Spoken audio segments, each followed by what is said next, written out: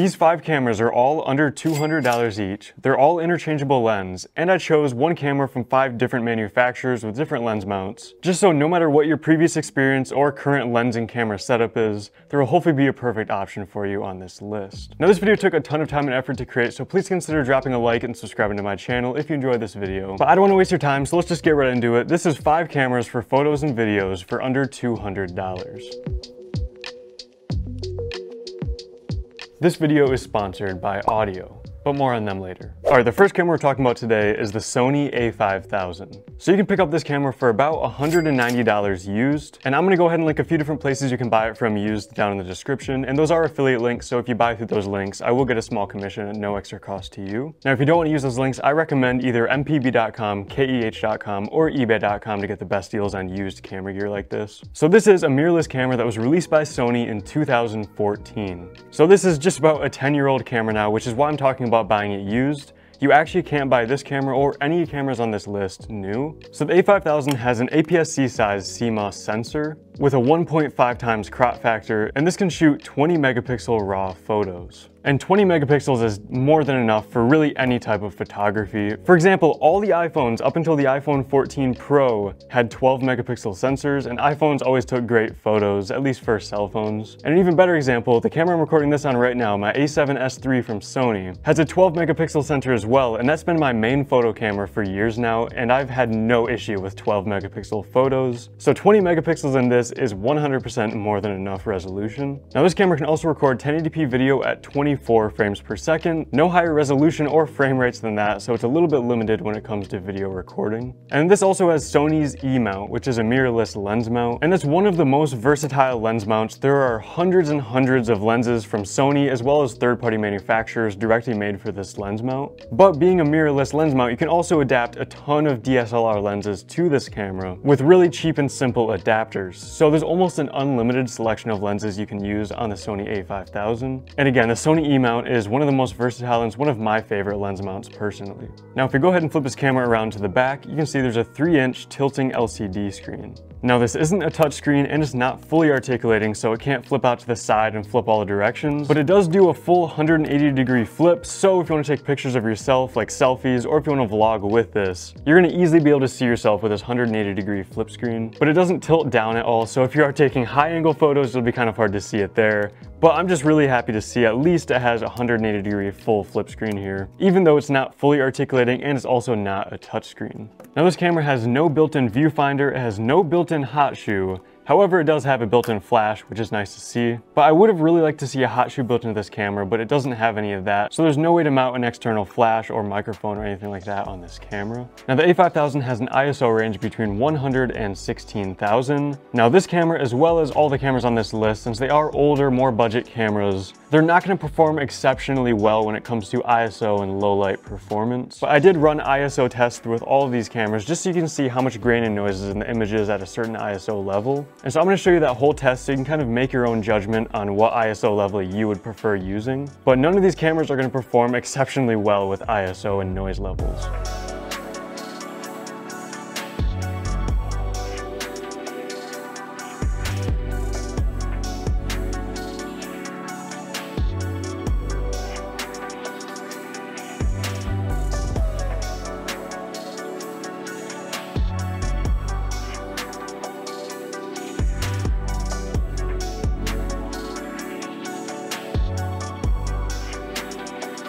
Now in its burst mode, this camera can shoot 4 photos per second, which also isn't exceptional, but it's understandable at the age and the price point of this camera. It also has no built-in stabilization of any kind. However, if you do have a lens with stabilization built in, it will be able to utilize that. And then on the left side here, you have one SD card slot, and it's nice to see it on the side rather than on the bottom with the battery slot, because a lot of times your tripod plate or tripod will cover up that slot and you won't be able to remove your SD card or battery without taking it off the tripod and taking your plate off and everything like that. Now this quarter 20 thread isn't blocking the battery plate as much as a lot of other cameras would. But again, it's still really nice to see the SD card slot is on the side rather than on the bottom. And on that same side, you have a micro HDMI output and then a micro USB, which can also charge the battery of this camera internally without having to take the battery out and put it on its own charger, which is also very nice to see. Then lastly, this camera has no sort of weather sealing, and it comes in at 269 grams. So a very small and light camera, and you've probably seen that this entire time. This is such a pocketable camera. It's really nice for portability, for traveling and everything like that. Although it doesn't have that many buttons and customizable dials or anything like that, you wouldn't expect a crazy amount on such a small camera, and I think just the size is its main standout feature of this, rather than all the different features and functions and things like that. So a few more quick things to mention: you can actually wirelessly connect this to an app on your phone, and you can transfer photos and videos to your cell phone. You can't use your phone as like an external monitor or anything like that, but you can transfer photos and videos easily to your phone wirelessly if you want to download the app and go through all that.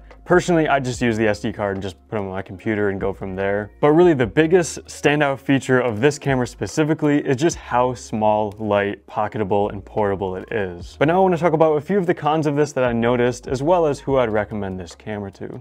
Alright, so first things first, the autofocus in this camera, especially in its video recording modes, but even in photo modes, it's pretty finicky. It kind of jittered back and forth a lot for me and never really was confident in what it got focus on. It was always questioning the focus and trying to fine tune it, and the focus was overall just a little bit finicky. Now this camera is great for using manual lenses, and I typically used manual focus when shooting with this camera because of those weird autofocus issues. And also, I brought this up earlier, but there's no hot shoe on this camera. I really would have liked to see that. But there also isn't a microphone input for video, so the only thing you'd really need to mount on this would be an external flash, since you can't really use a microphone on this. But I really still would have liked to see the addition of a hot shoe. It would have been well worth the, additional size and weight in this camera just to add a simple hot shoe. Now there's also no viewfinder on this camera, which definitely plays into the fact of why this is so small. Viewfinders definitely add more weight than like a hot shoe would.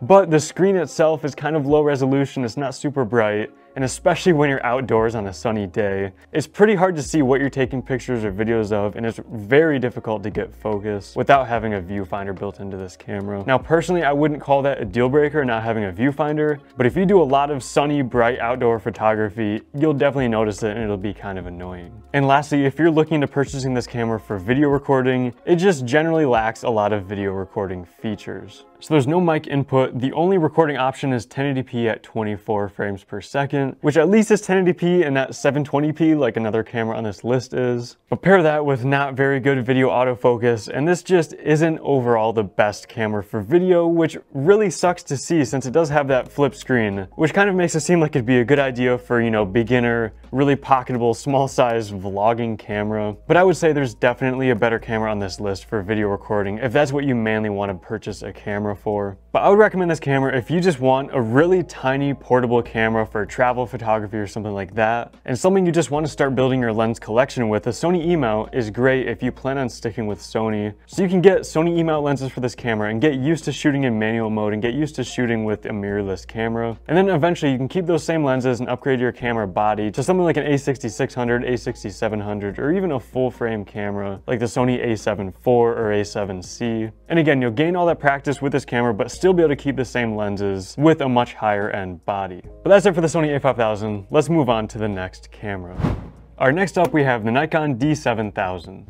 So you can pick this camera up for about $200 used. It's right towards that top of the end of the $200 budget. But this camera packs a crazy amount of features. So this is a DSLR camera from Nikon that was released in 2010. So this is a very old camera. I think it's the oldest on this list, but don't let that fool you. This has some awesome pro level photography features that I'll get to in just a minute. So this has an APS-C size CMOS sensor with a 1.5 times crop factor. It can shoot 16 megapixel raw photos and also record 1080p video at 24 frames per second. So same video capabilities as the last camera, the Sony a5000, except this camera is a DSLR camera with Nikon's f-mount.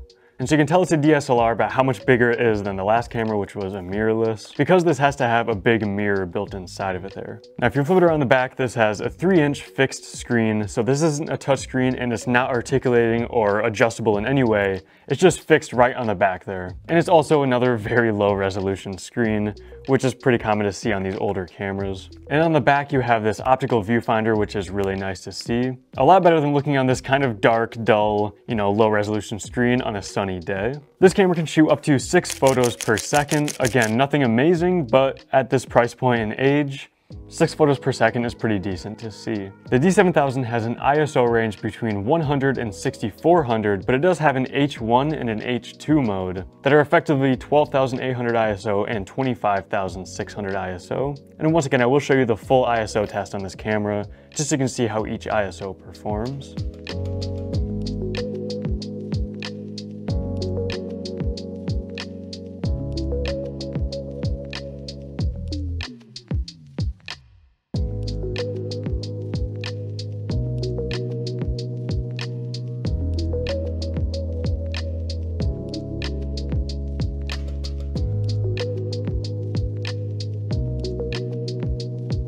This camera has no built-in stabilization, but it does have a built-in flash right up top here. And for SD card slots, this has 2 SD card slots right on the side. Now this is one of those pro level features that this is the only camera on this list that has 2 SD card slots. And that's really awesome to see. And even nowadays, dual SD card slots are really saved for the higher end cameras. And that's a great addition to see in the D7000. And then last but not least, this camera does have weather sealing, which is also a great thing to see in something that's usually reserved for higher end cameras. And it comes in at 780 grams. So like I said, this is definitely a bigger and bulkier camera than a mirrorless camera like the A5000 that we just looked at. So some of the standout, pro level features that this camera offers are, like I said already, the dual SD card slots. It has weather sealing as well, which is the only camera on this list with weather sealing. You also have this LCD screen up top that shows just some of your main settings. So you can see those without having to look down your viewfinder or check your screen. You can just easily check them all the time. You have a great feeling magnesium alloy body with a nice deep grip. It feels really good in the hand. It has a ton of weight to it, which isn't really a pro or a con. I think it feels really good in the hand, but keep that in mind. If you do have a heavy lens to put on this as well, it's pretty hefty in the hand. You also have a ton of buttons and dials all over this camera. You have buttons on the front here, on the side, on the back, the top. You have buttons and dials that you can easily adjust all of your settings with without having to dive into the menus just to adjust simple settings. And then lastly, for these pro level features, the menu system on this camera is pretty in-depth as well. It has a lot more in-depth features than other cameras, which again adds to the fact that this is a more mid to high-end level DSLR camera. Now when it comes to the cons of the D7000, I honestly don't have any cons to mention. I tried to think of some, and at the $200 price point, this camera just punches so much above its weight class in terms of photography features, at least. I don't have any cons to say about this camera at its price point. So who would I recommend this to? Honestly, if you want to focus mainly on photos, you don't plan on doing really any sort of video at all, you just want a great photography camera at a $200 price point, this camera pretty much can't be beat in terms of just the raw specs at $200 for an interchangeable lens camera. Now it does record decent quality video, and it does have a microphone port on the side, so you can put an external microphone, get good audio in 1080p 24 frames per second. But the autofocus in video mode is pretty bad, so you kind of have to use manual focus. And again, this is definitely better than the A5000 in terms of just video features. Having that mic input is really good to see. You have a hot shoe up top that you can attach the microphone to. But again, I'd probably recommend using manual focus and being limited to only 1080p at 24 frames per second. You can't do any sort of slower motion stuff or anything like that. You can definitely get away with it, and this is one of the better video cameras on this list. But in general, at a $200 price point, it's just kind of difficult to get good looking videos with good features that you'd normally see in something even like an iPhone. Honestly, with all these cameras, you can definitely get better looking video than an iPhone with the right lenses. But newer cell phones are just so good when it comes to photos and videos nowadays that it's just hard to recommend, a $200 camera that can only record 1080p at, 24 or 30 frames per second with maybe a microphone input. It's just hard to recommend those with how good cell phones are nowadays, and they're always in your pocket as well. But when it comes to photography, this is such a good value camera, and I would definitely recommend looking into it. But that's it for the Nikon D7000. Let's move on to the next camera. Real quick, I have a message from today's sponsor, Audio. So Audio is a music subscription service that has a highly curated catalog of music and sound effects for creators, with brand new tracks being added on a daily basis. Now they're offering annual access to the Audio Pro plan for 70% off, which makes this $59.70 for an entire year of service. That makes this the best value for money and legitimately the most affordable deal in the music licensing market today. So Audio customers can download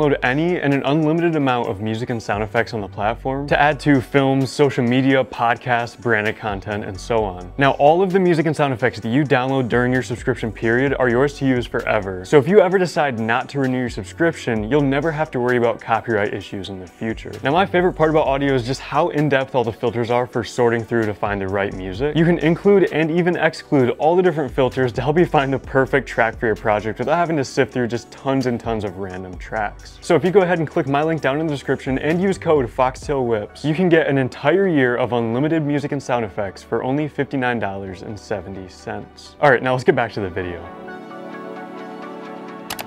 All right, next up, this is the Pentax K-r. So you can pick this camera up for about $150 used. And this is a DSLR camera from Pentax that was released in 2010. So this camera has an APS-C size CMOS sensor with a 1.5 times crop factor. It shoots 12 megapixel raw photos, so it's the lowest resolution camera on this list. But like I said earlier, 12 megapixels can still get you amazing looking photos. It is 100% enough resolution, especially when you're spending less than $200 on a DSLR camera. Now this camera can only record 720p video at 30 frames per second, so it's very limited when it comes to video recording. There's also not manual video recording, so it's going to automatically adjust all the settings for you, which is another kind of big limitation when it comes to recording video. So this is definitely a very limited video camera, but when it comes to photography, this takes great looking photos. So for the lens mount, you have the Pentax KAF2 lens mount, which can use newer autofocus Pentax lenses as well as the older vintage manual focus Pentax lenses, which is awesome to see. On the back here, you have a 3-inch fixed LCD screen. It's not a touch screen and it's not articulating in any way, just fixed right in the back here. It's another pretty low resolution screen, but luckily there's an optical viewfinder on this camera as well. So when you take photos out in a bright sunny day, it'll be a lot easier than looking at that screen. This camera can shoot photos at a burst rate up to 6 photos per second, so the same as the Nikon D7000. It's pretty decent. You really wouldn't expect more in a less than $200 camera, honestly. You have an ISO range between 200 and 12,800 ISO.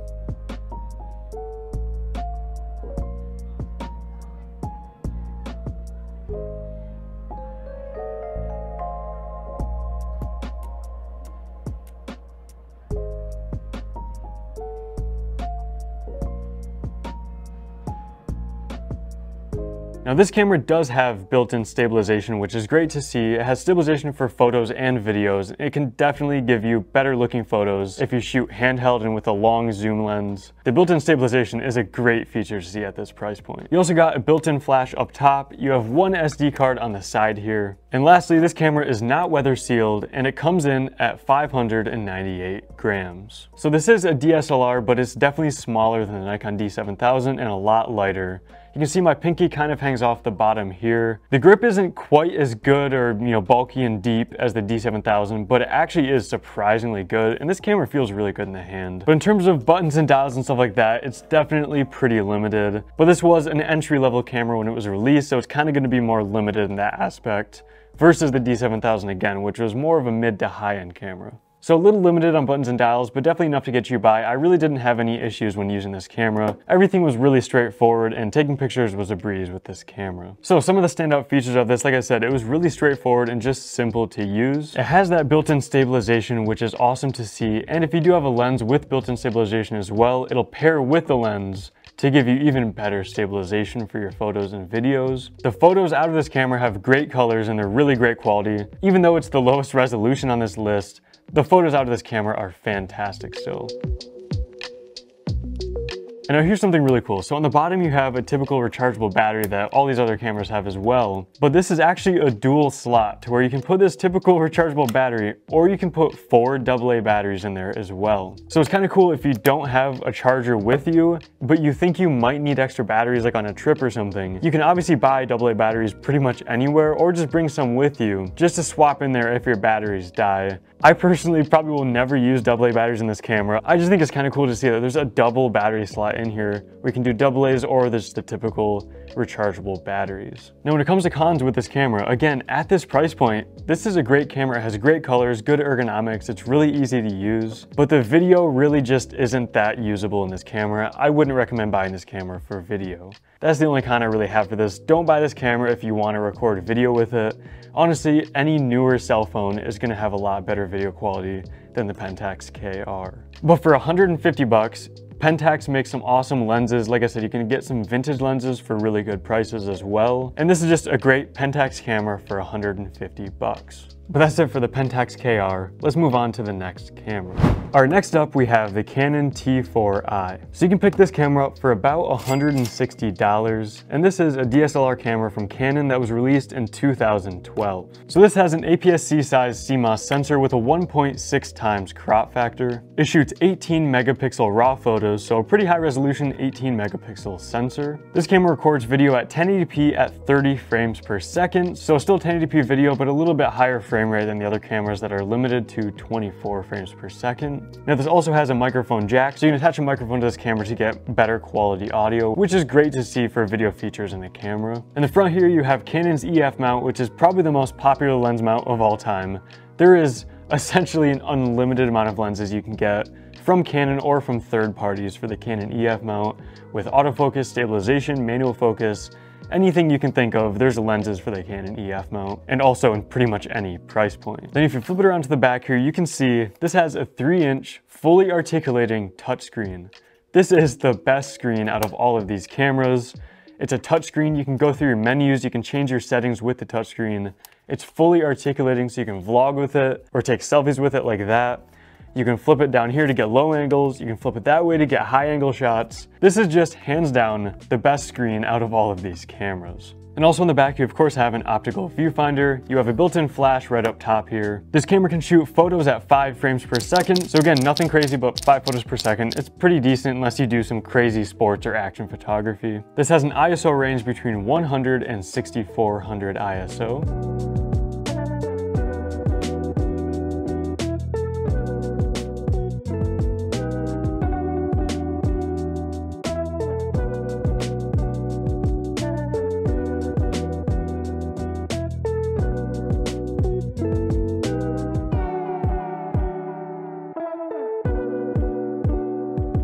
You have one SD card slot right on the side here. And last but not least, this camera is not weather sealed and it comes in at 575 grams. All right, so some of the standout features of the Canon T4i. First of all, everything is really straightforward and easy to use, from just holding and using the cameras with all the button placement and everything, all the way down to the menu and going through the menu. Canon cameras have always been so straightforward and just simple and just great to use with pretty much everything. It also feels really good in the hand. It's definitely smaller and lighter in the realm of DSLRs, but it feels great in the hand. It has a fairly deep grip. All my fingers can kind of stay on. My pinky sometimes falls off a little bit, but I definitely have no issues holding and using this camera. It feels awesome in the hands. Now also, this camera has great fast autofocus in photos, and it has good autofocus in video as well, which that paired with some of the other video features, the fully articulating screen, the microphone input, makes this the best option for video on this list. Now I wouldn't call it an amazing video camera by any means, but for getting started and at this price point especially, this is a pretty good video camera. And of course for photos as well, this takes awesome looking photos. It has Canon's great color science. You know, it kind of fills in those video issues that the other cameras had, while also taking great photos. You know, it's a pretty decent body. Again, this is an entry-level DSLR camera, so it doesn't have any crazy,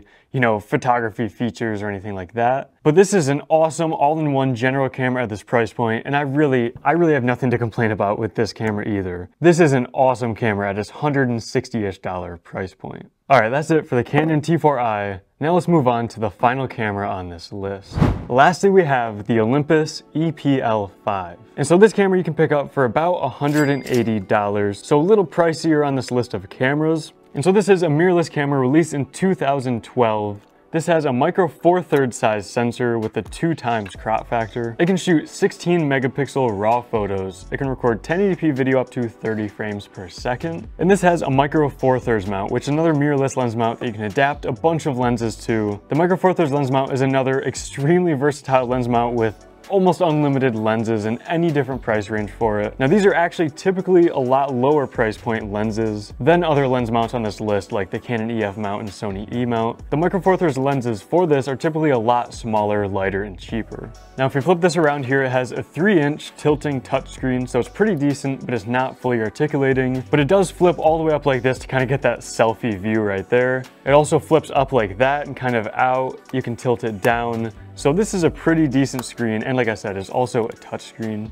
But there is no viewfinder on the back. Now I think you can purchase a viewfinder attachment that like connects to this, but you're gonna have to pay extra for that. And it doesn't have a viewfinder built in. Now this can shoot photos up to 8 photos per second, so it's the fastest burst speed on this list, and 8 photos a second is actually getting up there. It's pretty decent, but again, it's nothing compared to like the brand new expensive cameras, of course, that are gonna get up to like 20, 30, 50. And you also get an ISO range between 200 and 25,600.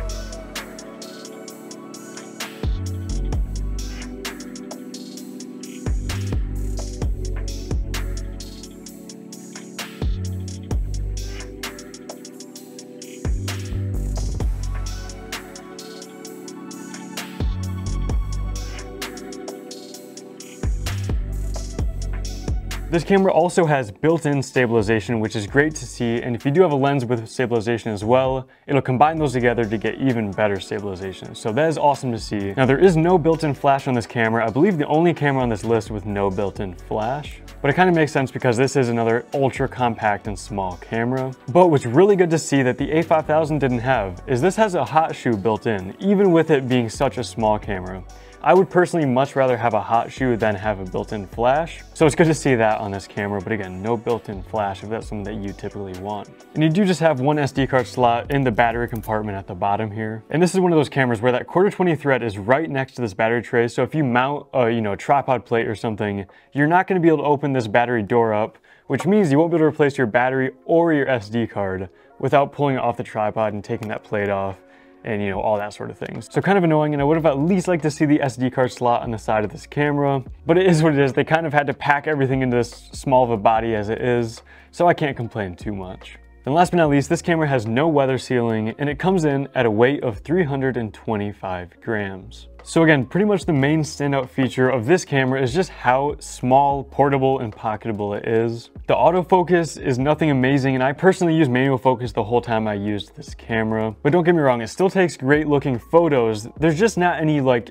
exceptional standout features like some of the other cameras had on this list, but it does have that Micro Four Thirds 2x crop sensor. So that means if you use telephoto lenses on this, you're gonna have that 2x crop on your focal length. So I really liked pairing this with telephoto lenses to get an even longer reach on them. And you can get some really good wildlife photos and stuff like that. And like I said, it also has IBIS built in, which means on those long lenses, you're gonna have a little bit better stabilization than the other cameras that wouldn't have any sort of built-in stabilization at all. But the video features are also somewhat limited on this. It does do 1080p at 30 frames per second, but there's no microphone input on this camera. Even though it does have the hot shoe where you can mount a microphone, there's no sort of 3.5mm microphone jack on this camera for an external microphone. I also kind of found the menus and changing settings and stuff in this camera a little finicky. It's very limited in terms of buttons and dials. The screen is pretty low resolution for, going through the menu and checking your photos and stuff. And so that was a little bit finicky. Also, again, using this camera in the bright sunlight without a viewfinder, I had a lot of trouble getting focus with this. Luckily, you do have this focus zoom button up here that makes it really easy to zoom in and click it again just to zoom back out again, for checking your focus with this camera. But again, I had a great time using this camera. There just aren't any really amazing standout features besides just how small and portable it is. And of course, you have that Micro Four Thirds lens mount if you have Micro Four Thirds lenses or want to purchase those types of lenses. So who would I recommend this camera to? Honestly, this is another great travel, really tiny camera. Micro Four Thirds lenses that you usually purchase for are also very small and light. So you can build a tiny kit with this camera, or if you want to adapt vintage manual lenses, like I said, I typically used manual focus because with photos and videos, the autofocus isn't the best on this camera. And the Micro Four Thirds mount is great for adapting vintage lenses or really adapting any type of other DSLR lenses. So I would definitely recommend this if you want a tiny, really travel-friendly camera to take with you on vacation or with traveling, or just to throw in your pocket, because again, This is an absolutely tiny camera. But there we go. That wraps it up for these 5 awesome cameras under $200 for photo and video. I really hope this video helped you out. And also, if you made it this far in the video, let me know in the comments. Just comment, I made it here down in the comments if you made it this far. And also, thank you so much for watching this video. Like I said, I'll leave links to all these down in the description and links to everything else you need to know down in the description of this video. Please consider liking and subscribing if this helped you out in any way, shape, or form. And let me know if you did purchase any one of these cameras as well. And I will see you in the next video.